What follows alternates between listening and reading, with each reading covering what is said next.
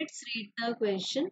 At what angle should the two forces 2P and square root 2P act so that the resultant force is P square root of 10? So बच्चों given है हमें first force as twice of P and the second force as square root of 2P और resultant force यानी कि R given है हमें P square root of 10 और हमें फाइंड करना है कि ये दोनों फोर्सेस के बीच में कितना एंगल है। तो मान लेते हैं इसको थीटा। तो बच्चों हम रिजल्टेंट ऑफ टू फोर्सेस के मैग्नीट्यूड को एक्सप्रेस करते हैं square root of F1 square plus F2 square plus twice of F1 multiplied F2 multiplied cos of theta. तो वैल्यूज पुट कर देंगे। रिजल्टेंट फोर्स है P स्क्वायर रूट ऑफ 10।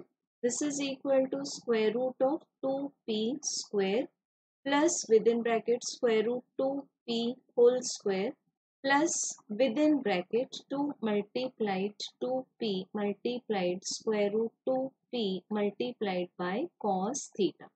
अब बच्चों दोनों साइड्स का स्क्वायर जब हम लेंगे तो हमें लेफ्ट में मिलेगा 10p square and right side में मिलेगा 4p square plus 2p square plus 4 square root of 2p square cos theta.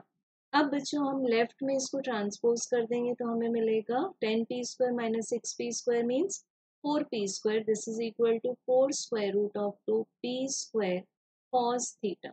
So both sides p square cancel 4 4 cancel. तो बच्चों हमें कॉस थीटा इक्वल्स टू मिल जाएगा 1 divided by square root of 2.